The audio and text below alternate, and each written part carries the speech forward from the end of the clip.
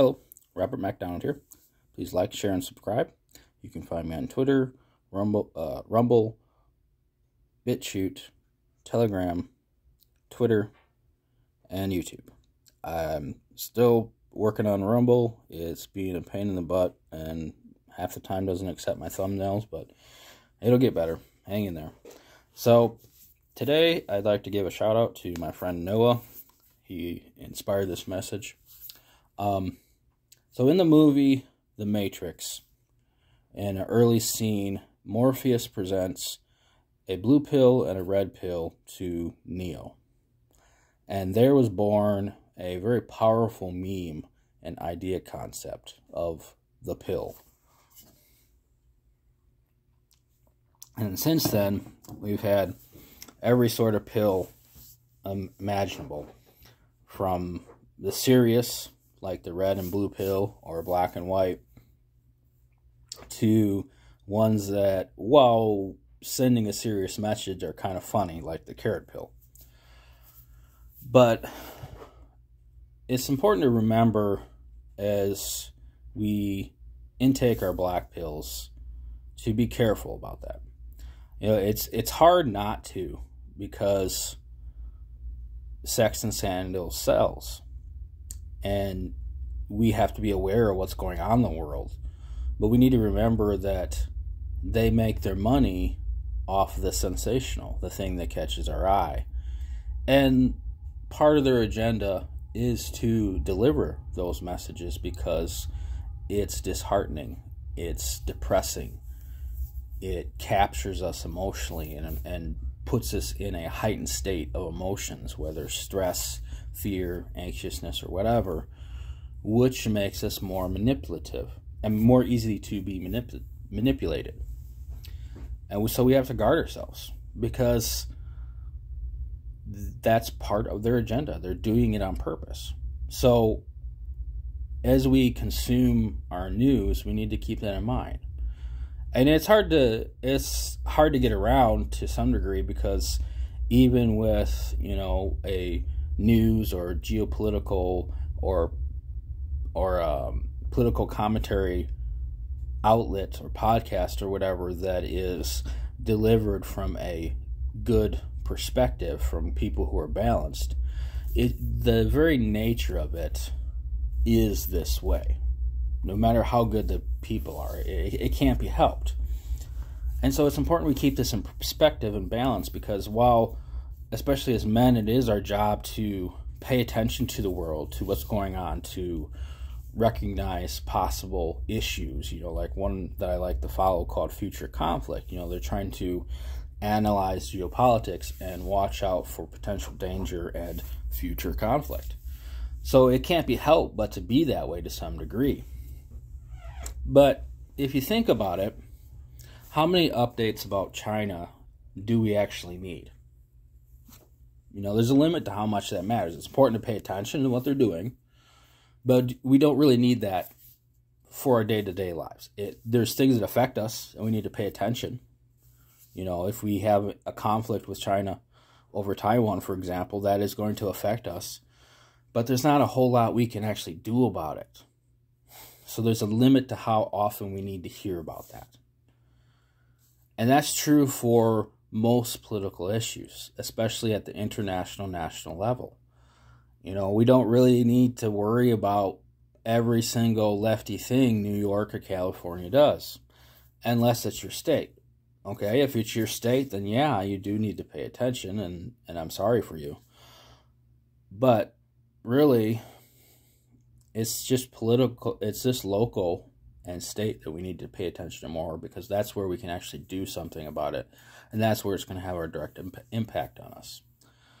And likewise with different events, we don't really need to have a moment by moment, minute by minute update of every single riot or shooting.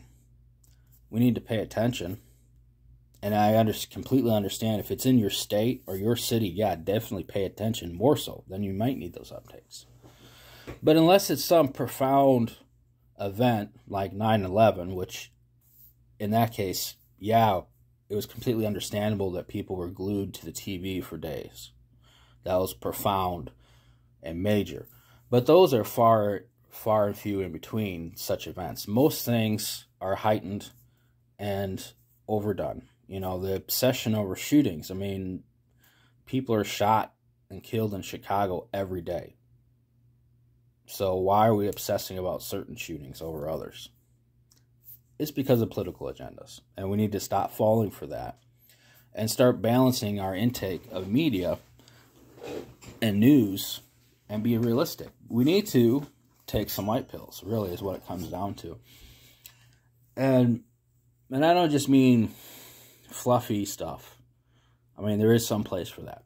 But things that are uplifting, that are edifying, that are good for us, art, poetry, classic literature, things that are helping us be productive, to know what we can actually do about something in our lives, things that help us be better men, husbands, fathers, brothers, friends, and members of our community, etc. Because that's where we can actually do something. Or if all we hear about is these things that we can't actually do anything about, we just get bogged down with stress, anxiousness, frustration, etc. And then that's going to encourage us to indulge in forms of escapism, just like I focus a lot with addiction. Well, I'm not saying that, it's going to necessarily drive you into addiction. It's certainly going to increase bad habits and indulgence and things that are not edifying or can be taken too far. So I'm certainly not advocating for a Pollyanna view. I'm talking about balance.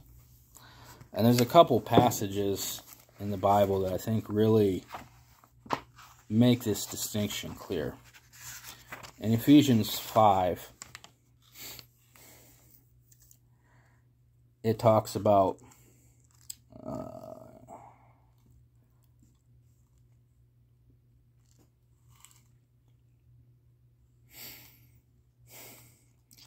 have nothing to do with the fruitless deeds of darkness, but rather expose them. It is shameful even to mention what the disobedience do in secret. So right there we do have a responsibility as men to pay attention to what's going on, to be aware of the evil and the darkness, to act, that is, in this, as it says, expose, act. But remember, it is shameful what they do. It is bad. And it goes on, everything will be exposed and become visible by the light. But we need to think about the consumption of this media and darkness by these people who love to push the black pill. We talk, doomsayers and doomers and black pill merchants, black pill grifters, etc. And many of them are on purpose. We have to remember that. There is a reason for that. There is an agenda. There is a purpose to what they're doing. And we need to balance that with Philippians 4. Finally, brothers and sisters, whatever is true, whatever is noble, whatever is right, whatever is pure, whatever is lovely, whatever is admirable, if anything is excellent and praiseworthy, think about such things. Whatever you have learned or received or heard from me or seen in me, put into practice, and the God of peace will be with you. The good, the true, and the beautiful. This is where our primary focus needs to be. And this is why there's such opposition to these 3 points of virtue. And that's why they always push the perverse, the violent, the gory, the unnatural, the sexual, the deviance, the subversion, because it catches the eye and captures the mind. And they're doing it on purpose. I mean, this is very much what it talks about in 2 Corinthians 10. The weapons we fight with are not of this world. On the contrary, they have divine power to demolish strongholds. We demolish arguments and every pretension that sets itself up against the knowledge of God, and we take captive every thought to make it obedient to Christ. Remember, they have the opposite. They have the same weapons but inverse. They have the same strategies, but inverse. The same strongholds to stand against ours. And they are purposely pushing the black pills, the negative, the perverse, the eye candy, to catch us, to bog us down and make us depressed, apathetic, frustrated, etc., which, as I said, can push us into bad habits and even so far as addiction and self-destruction. And you think about some of these guys who are out there trying to do the good fight, who are single and older and have had setbacks in their lives. You can see how much they struggle to keep a positive attitude. You have to think about, when you are consuming news of the darkness, you are consuming darkness. And just as it says, you are what you eat, if you are consuming darkness in the spiritual, mental, and emotional ways, it's going to affect you. And to some degree that can't be helped, because we do have to resist, we do have to fight, we do have to push back against this. But like those single guys who don't have wife and children, it's sometimes easy to lose focus of what really matters. Wife, children, community are part of a man's basic purpose and meaning. But like I always talk about how important it is to have more, and that most of us are called to a higher purpose and meaning as well. And part of that is to help us maintain that balance, because oftentimes, of course, our stress and frustration do come from these daily domestic responsibilities and obligations we have, on top of what's going on in the world. And so having hobbies, ministries, and other things that are separate from the political or from the domestic responsibilities helps us stay grounded and helps us balance.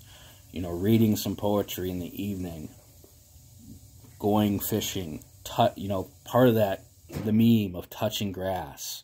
And that's why it's so important to have real person relationships. You know, online is great and it gives us a lot of opportunity for exchange of information and networking, but it is very difficult to do serious positive things online.